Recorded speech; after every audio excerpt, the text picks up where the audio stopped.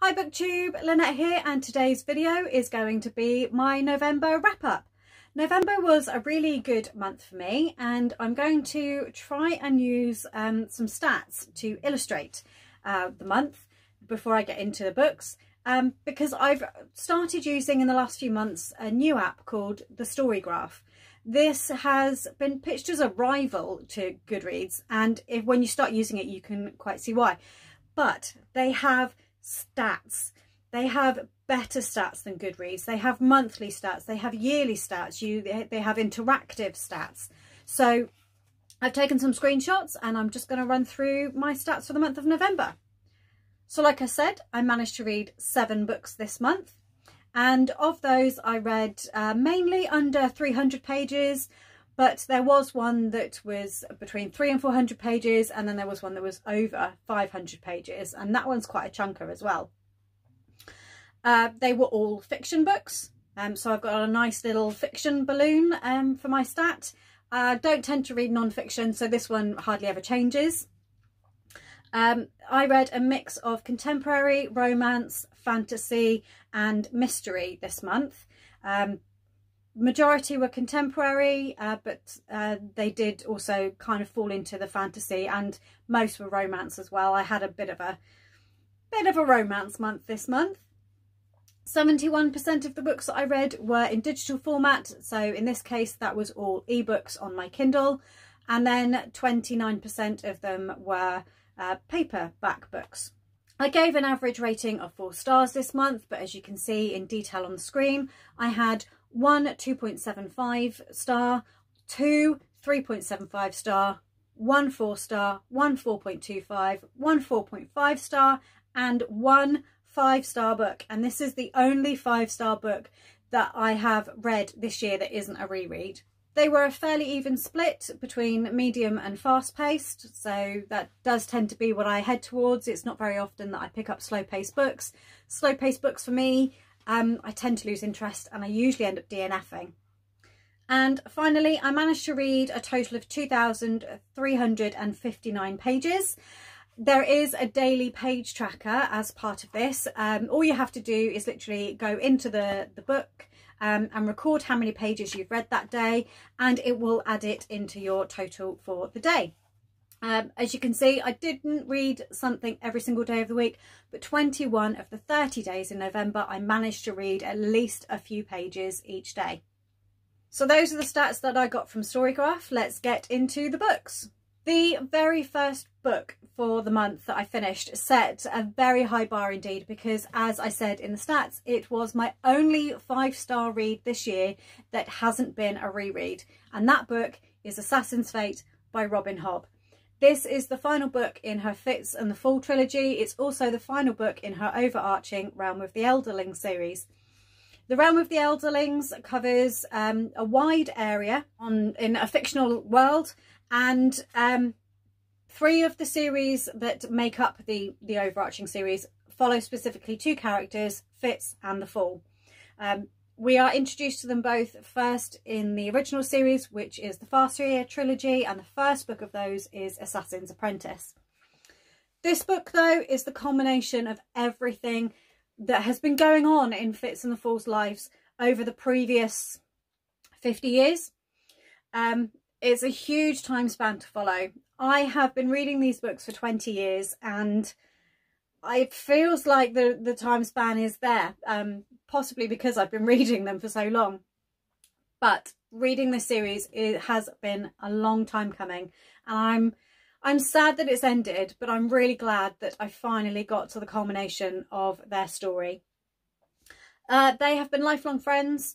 Fitz was trained as an assassin in the very first trilogy, and he has been used throughout the Realm of the Elderlings series in that capacity.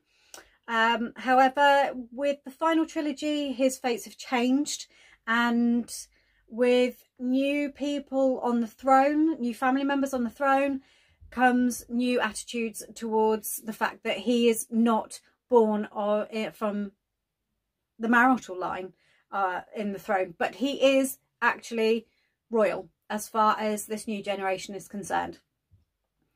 In this series, the Fool has returned. He's been badly treated and he wants Fitz to help him get revenge on those people. They are also looking for a lost child as part of that, and it's the culmination of that. It's an emotional story. All her books draw out the emotions in you. I do not think a single book of hers has not made me cry in some way or another. But it also makes me rejoice. The ending of this book for me is very bittersweet. It's exactly how it should end, and I'm really happy with that. However, I'm sad that there are certain events that won't happen going forward. And it's because of people not being able to grow up with the people they should be able to grow up with. So I could gush about this book for hours. I absolutely loved Robin Hobb.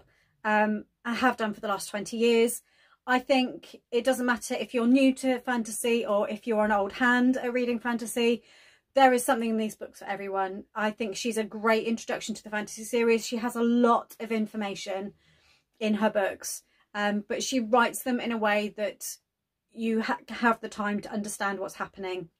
So I would always recommend to any fantasy reader, new or old, give Robin Hobb a go. And I'm looking forward to rereading and being able to read through the whole set of 16 books, one after the other, to find out, are there things that I missed that maybe now I know the full story, could I pick up on them in earlier books? It will be interesting to find out. So it's fair to say Assassin's Fate put me in a bit of a slump. I really didn't know where to go from here. There was no way I was going to read fantasy. There was no way I was going to read mystery. I was looking at my shelves and just nothing on there called out to me. And then I saw an advert online for a novella for a series that I'd previously read, and it was a romance, and I had to go for it. And this book was The Rhythm Method by Kylie Scott. This is a short story set in the world of her Stage Dive series, who are a group of American artists, rock artists, and we're revisiting the original couple, Evie and David. We have a surprise pregnancy. However, this book didn't really deal with the pregnancy itself happening. We skip from them being all happy to them having a baby, and it actually deals with the aftermath of them having a baby and what happens to them as a couple, rather than how the logistics of what's going to happen to them now that she's pregnant. How does it pull them forward in their relationship, which I actually found really refreshing. It's not often you actually see this side of it, and Kylie Scott didn't treat it with kid gloves. She actually showed that it is difficult. It's very difficult to adjust to, especially when it's not something you were expecting to happen. So yes, I did enjoy it, and I'm glad I picked it up and read it, because it was short. It was only about 80 pages. It actually got me thinking about reading again and took my focus away from the heaviness that I was left with after reading Assassin's Fate. So after finishing The Rhythm Method, I very definitely knew that I was in the mood for romance. I needed light, less intense reads. I was waiting on a new romance to be released because we were getting towards the middle of the month when that book was coming out. And I remembered that I had Dirty by Kylie Scott still on my TBR from quite a few years ago. And I thought, let's get it knocked off the list. Let's read a book off my TBR. So I picked it up. This is the first book in her Dive Bar series. And it's set in small town America. And it's about Vaughn and Lydia. We start off the book. Lydia is about to get married when she sent a video of her husband in a clinch with someone else. She decides to run away from the wedding, and she ends up hiding in Vaughn's bathroom. where he finds her. By this point, the wedding dress is ruined and she's just in her underwear. And we go from there. They were a great, snarky couple together. I really enjoyed them. They were being pulled in different directions. Vaughan had his own issues to deal with. He had been on tour with Stage Dive, the group from the previous book that I read. And he was trying to make it big, but his own band had split up and he had a deal in the works to try and further his own career. So he was looking to wrap up and leave the small town where they are, whereas Lydia is looking to set down roots. They decide to have a no strings relationship, and well, it doesn't work out that way. They obviously fall in love, and then it's about how they get to their happy ever after while they're being torn in different directions. Nice, light reading, really enjoyed it, loved Lydia. She was take no prisoners. She knew what she wanted and she went after it. She was great for Vaughan. He has some emotional distress and she really responded well to looking after him and helping him through that, while trying not to become too attached herself. I loved all the other characters that were in this book as well. And at some point I hope to continue the series. There are 2 more books in this series following the rest of the people who work in the bar. And yeah, there's definitely some situations that I want to follow up on in these. So I'm looking forward to maybe at some point next year picking the rest of those up, if I can stick to my task of reading my TBR, that is. So reading Dirty took me up to the release date of Next Time I Fall by Scarlett Cole. This is the 2nd book in her Excess All Areas series, following a British rock band called the Sad Fridays. If you've watched my September wrap-up, then you may recall that I read the 1st book in this series, When Day Like This, and absolutely loved it and immediately pre-ordered Next Time I Fall. This book is following Jace, who is the lead singer of the Sad Fridays, and Keris, who is the daughter of the producer who is helping them work on their first album, because they are starting to make it big. Keris is trying to be a music producer herself. She's gone to work for her father to try and get some work experience. And Jace is still really struggling from the 1st book. He has some issues that he needs to work through around his bandmates. He has some long-held anger that he needs to learn to let go of. During a session where he walks out on the band because he just can't handle what's going on and he feels like nobody's listening to him, he runs straight into the car that Keris is driving because she's going off to her father's cabin to get some papers, and he demands that she take him with her. They end up snowed in the cabin, and from there, that's where they start to build their relationship. Keris is quite a positive person, or she tries to see the good in everything, whereas Jace is a very angry person. But she tries to help him turn his feelings around, and she tries to help him think of the things that are bothering him in a different way. She also helps him to express those feelings and thoughts in a way that is less destructive for him, but also will eventually lead on to being less destructive for his bandmates. They then return to the studios once the roads are clear, and we follow from there about how they are going to manage their relationship going forward, and also keeping it secret from everybody else, because sleeping with the producer's daughter is not a good idea, and the producer's daughter sleeping with the bandmate is definitely a no-no as well. I really, really liked them. They both had their own issues surrounding relationships that needed to be sorted out. They were both patient with each other, kind to each other. They stood up for what they wanted as well, for the 2 of them, instead of letting others dictate what was going on. And they learned to handle things as adults. And I just thoroughly enjoyed it. And I have immediately pre-ordered again the 3rd book, which is going to be following Luke, who is the drummer. That's due out, I think, sometime in December. So definitely look out for that in my December wrap-up. I'm thoroughly enjoying this series, and I have a feeling that Scarlett Cole is fast becoming a new favourite romance author for me, because I'm already looking to see if I can afford to pick up her other books that she's written and released previously. So after finishing Next Time I Fall, I was clearly on a roll with romance novels. I'd read 3 in a row, and I thought, you know what, let's have a look and see what else. I'm not in the mood for anything else. I didn't want to pick up my book club pick. I didn't want to pick up the fantasy novel that I had sat on my shelf waiting to be read. And yeah, so I thought, let's have a look and see what I've got.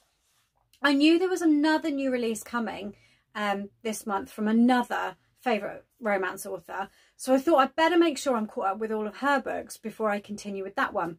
So I then picked up Fury of Conviction by Corinne Callaghan. This is a second short story that she's written in the world of the Dragon Furies. But instead of following the Night Fury pack, this book follows the Razorbacks, who are their enemies.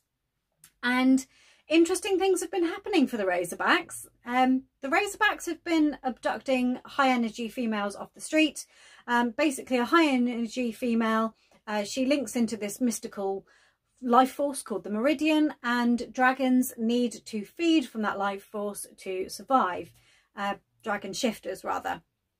And the Razorbacks have kidnapped some of those high energy female.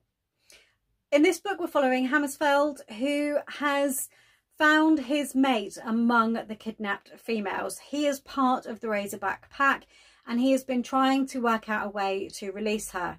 Natalie, who is his female and is one of the imprisoned women, she has also been figuring out a way to escape from the compound where they're being held captive. And she manages it, and Hammersfeld catches up with her and helps her escape. Hammersfeld tells her all about him, tells her that she is his forever mate, and makes it clear that they are supposed to be together. However, because the Meridian is due to have its twice yearly realignment, which is when dragon shifters are able to mate with female women and get them pregnant, he wants her out of the way. And he also wants her out of the way because he doesn't want her to be recaptured by the Razorbacks. So he sends her away. And then he learns that things are changing for the Razorbacks in the Razorback pack. And we get a little shock at the end of this book as well. So there's things to come in this one that, yes, I'm really looking forward to it. So again, it was another short story, kept me going, and really, really enjoyed it. That left me really ready for the next book in the Dragon Fury series, which was due out late November. So like I say, the next Dragon Fury book wasn't out at that point, so I had to find something else. I didn't want to read any more romance. None of the romances that I had on my Kindle that are unread were calling to me. So I thought I'd have a go at another short book, try for something a little bit different. And in my October A Box of Stories box, which was Halloween themed, I received The Silence of Herondale by Joan Aiken. It's only a very short book. It's only a couple of 100 pages. I don't think it's even that. It's about 150, 160 pages. And it's meant to be, I think, a bit of a murder mystery.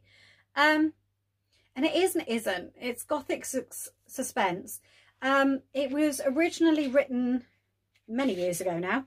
So it was originally written in 1964. That's the era that it's set in. But it just didn't hit the mark for me. It felt very stilted, very jumpy. But not in a make you jump way, just in the storytelling. It's about a young woman, Deborah, who is employed to look after a girl called Corinne, who is a prodigious playwright. And she's run away. She's run off to Yorkshire, where some of her family are, because she doesn't like how she's being treated by her caregivers. And while they're then in Yorkshire, some things start happening which make it clear that her life might be in danger.